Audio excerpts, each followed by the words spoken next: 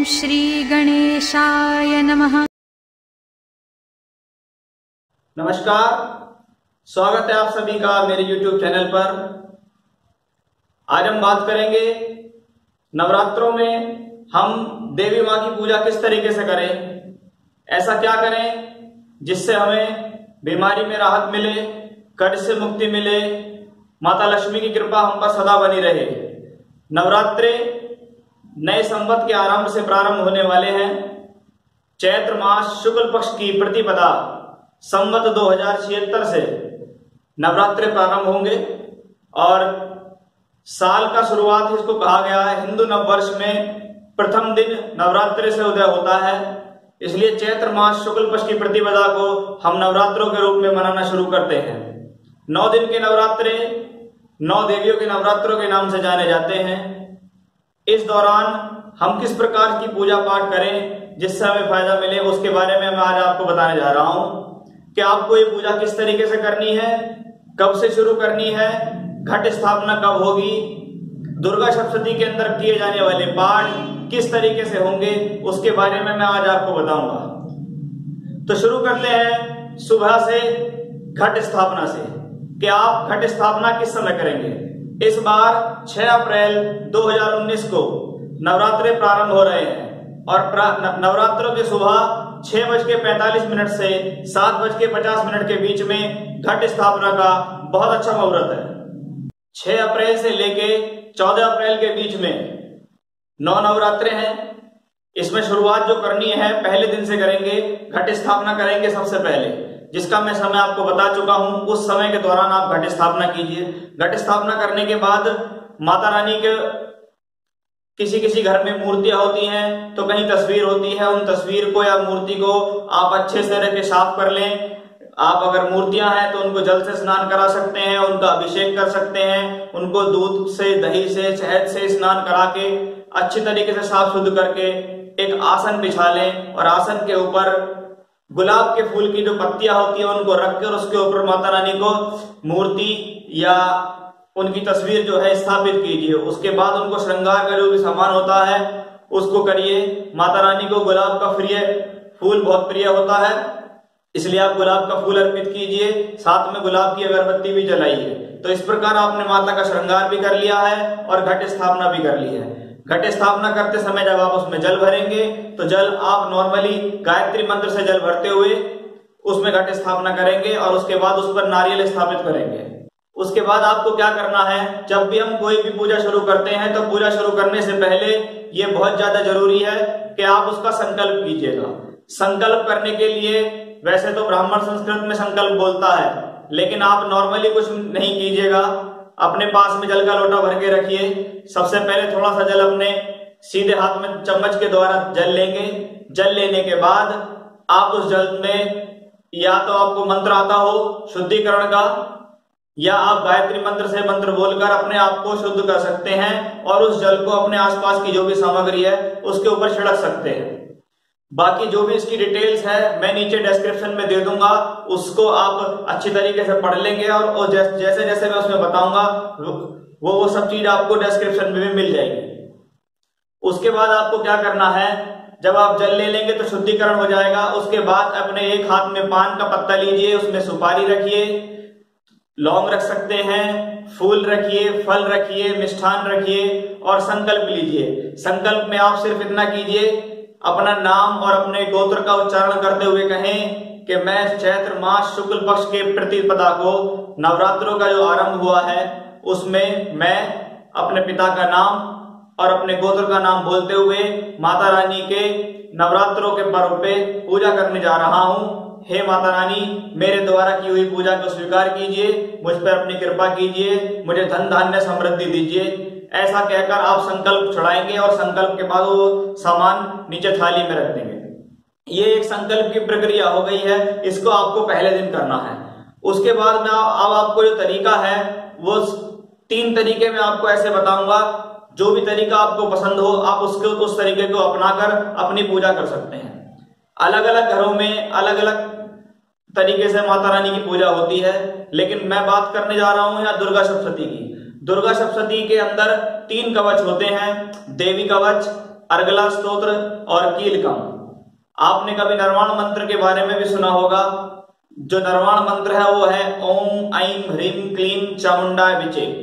इसमें तीनों देवियां हैं, ऐं ह्रीं क्लीं, माता सरस्वती, माता वैष्णो, माता काली। उन्हीं के ये तीनों कवच भी हैं, देवी कवच, अर्गला और कीलकम। तो सबसे पहले कोशिश ये कीजिएगा नवरात्रों में रोजाना सुबह को आप ये तीनों कवच का पाठ कीजिए। तीनों कवच का पाठ करने के बाद जो निर्वाण मंत्र है ओम ऐं ह्रीं क्लीं चामुंडाय विचे, इस मंत्र की 9 माला या 11 माला आप रोजाना नियम में कीजिएगा। उसके बाद कुछ लोग घर में हवन भी करते हैं, तो आप निर्वाण मंत्र का ही जो मैंने आपको बताया है उससे संबंधित माला के जाप के बाद आप हवन भी कर सकते हैं। हवन में उस मंत्र की आहुति डाल सकते हैं, गायत्री मंत्र की आहुति डाल सकते हैं। दूसरा तरीका यह है, वही तीनों कवच आपको जो मैंने बताए वो तीनों कवच आपको पढ़ने होंगे। तीनों कवच पढ़ने के बाद दुर्गा सप्तशती के अंदर जितने भी अध्याय हैं उन सभी अध्यायों को आपको 9 दिन के अंदर समाप्त करना है। तो रोजाना आप 1 या 2 या 3 अध्याय पढ़ सकते हैं, जिससे 9 के 9 दिनों के अंदर वो अध्याय समाप्त हो जाएं। तो पहले तीनों कवच का पाठ कीजिए, उसके बाद जितने अध्याय आप पढ़ सकते हैं उस दिन में अध्याय को पढ़िए, और उसके बाद निर्वाण मंत्र की माला का जाप एवं निर्वाण मंत्र से हवन कीजिएगा। तीसरा तरीका यह है, उसमें भी शुरुआत में तीनों कवच तो पढ़े ही जाएंगे क्योंकि तीनों माता रानी के लिए हैं, और उसके बाद आप निर्वाण मंत्र से हवन और माला का जाप कर सकते हैं। एवं जो अध्याय मैंने आपको बताया, या तो उसमें अध्याय कीजिए, अध्याय नहीं कर रहे हैं तो निर्वाण मंत्र की माला का जाप कीजिए। और राम रक्षा स्तोत्र का पाठ भगवान श्री राम की कृपा प्राप्त करने के लिए, शत्रुओं पर विजय प्राप्त करने के लिए, कठिनाई से बचने के लिए, कर्ज से मुक्ति के लिए, बीमारी से मुक्ति के लिए। अगर आप बीमारी से बहुत ज्यादा परेशान हैं, कर्ज से परेशान हैं, कहीं ना कहीं लक्ष्मी की स्थिरता घर के अंदर नहीं है, तो राम रक्षा स्तोत्र का पाठ रोजाना या 7 बार या 9 बार लगातार 9 दिन तक आप इसको कीजिएगा। तो ये 3 तरीके मैंने आज आपको बताए हैं, जिसमें आप कोई सा भी एक तरीका इस्तेमाल करके नवरात्रों में इस पूजा को कर सकते हैं और उसका समापन कर सकते हैं। इसमें एक बात और है, जब आप संकल्प लेंगे, जो तरीका मैंने आपको बताया है और उसको मैं डिस्क्रिप्शन में भी दे दूंगा कि किस तरीके से आपको संकल्प लेना है, पूजा करनी है। संकल्प के बाद आप यदि किसी विशेष चीज के लिए संकल्प लेना चाह रहे हैं, जैसे दुर्गा सप्तशती के अंदर सप्त श्लोकी दुर्गा है, उसके अंदर बहुत सारे 7 तरीके के श्लोक दिए हुए हैं और हर श्लोक का अपना एक अलग ही महत्व है। अगर आप रोग के लिए दे रहे हैं तो आप अपने जो संकल्प लेंगे उसमें बोल सकते हैं कि मैं रोग से परेशान हूं, मैं रोग से मुक्त हो जाऊं, इसलिए मैं रोग मंत्र की जाप करने जा रहा हूं और रोग मंत्र की माला का जाप करूंगा और उन्हीं मंत्रों की आहुति दूंगा। क्योंकि उसके अंदर एक श्लोक है, रोगान शेषान पवंसी तुष्टा रुष्टा तू कामान सकलान विष्टान त्वामाश्रितानाम न विपन्नरणाम त्वामाश्रितानाम हश्रताम प्रयांति। ये रोग निवारण मंत्र है, तो आप इसका संकल्प ले सकते हैं। फिर अगर आप बाधा निवारण चाहते हैं तो सर्वा बाधा प्रशमन जो मंत्र है सप्त श्लोकी दुर्गा के अंदर, उसमें बोल सकते हैं कि मुझे सभी प्रकार की बाधाओं से बचाइए, उसमें उस मंत्र का भी संकल्प ले सकते हैं। सर्वमंगल मांगल्ये शिवे सवार साधिके शरण्ये त्र्यंबके गौरी नारायणी नमस्तुते, आप इस मंत्र के लिए भी संकल्प ले सकते हैं। क्योंकि दुर्गा सप्तशती के अंदर जो सप्त श्लोकी दुर्गा है उसके अंदर 7 श्लोक है, हर श्लोक का अपना अपना अर्थ है। तो आपको वहां देखना है कि आपको किस तरीके की परेशानी है। यदि आप लक्ष्मी जी की स्थिरता को लेकर परेशान हैं तो निर्वाण मंत्र का तो आपको जाप करना ही पड़ेगा, उसके साथ साथ महालक्ष्मी जी का जो मंत्र है उसका भी जाप कीजिएगा। जैसे महालक्ष्मी जी का बहुत आसान और सरल सा मंत्र है, ओम महालक्ष्मी देव्ये नमः, या तो इस मंत्र का जाप कीजिएगा, या आप गायत्री मंत्र के साथ भी लक्ष्मी मंत्र कर सकते हैं। जैसे ओम भूर्भुवः स्वः तस्य वितुर्वरेण्यं भर्गो देवस्य धीमहि धियो यो नः प्रचोदयात् श्रीम श्रीम श्रीम स्वाहा, तो इस मंत्र की आप आहुति डाल सकते हैं। उसके अलावा लक्ष्मी जी की गायत्री भी कर सकते हैं, ओम महालक्ष्मी च विद्महे विष्णुपत्न्यै च धीमहि तन्नो लक्ष्मी प्रचोदयात्। तो इसमें से कोई सा भी मंत्र आप कर सकते हैं। अगर बीमारी से, कर्ज से, शत्रु से परेशान है तो राम रक्षा स्तोत्र का पाठ करना आपके लिए बहुत ज्यादा लाभकारी रहने वाला है। तो आज मैंने आपको बताया कि नवरात्रों में किस तरीके से पूजा करें, किस तरीके से अपने घर के अंदर सुख, शांति, समृद्धि लाएं। अगर आपने किसी 3 तरीके मैंने आपको बताए, उसमें से कोई भी एक तरीका यदि आप इस्तेमाल कर लेते हैं तो 9 के 9 दिन तक आपको वही तरीका इस्तेमाल करना है, उसी तरीके को फॉलो करना है, उन्हीं मंत्रों को, कवच को करना है और हवन से आहुति देनी है। आशा करता हूं आपको मेरे द्वारा दी हुई जानकारी समझ में आई होगी।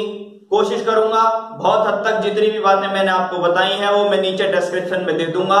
यदि आपको कोई भी परेशानी आती है तो नीचे डिस्क्रिप्शन में दिए हुए जो अर्थ हैं, जो मंत्र हैं, जो तरीका है, उसको आप पढ़ लीजिएगा तो आपको मेरी द्वारा की हुई बातें सभी समझ में आ जाएंगी। तो 6 अप्रैल 2019 से नवरात्रि प्रारंभ है। उस दिन आप सुबह उठकर नहा धोकर शुद्ध होके घट स्थापना करके अपनी पूजा को प्रारंभ कर सकते हैं। आशा करता हूं आप सभी को मेरे द्वारा दी हुई जानकारी पसंद आई होगी। यदि आपको मेरी जानकारी पसंद आई है तो आप अन्य लोगों तक भी इस जानकारी को पहुंचाइए जिससे वो भी इस चीज का लाभ ले सकें। अगर आपने मेरे चैनल को सब्सक्राइब नहीं किया है तो सब्सक्राइब करके बेल आइकन दबा दीजिए, जिससे समय समय पर व्रत, वार, त्योहार, कुंडली में चलने वाले ग्रहों की दशाएं के बारे में मैं आपको जानकारी देता रहूं और उनको सुनकर, उनको पढ़कर आप भी लाभ सकें। तब तक के लिए आप सभी का धन्यवाद। नमस्कार।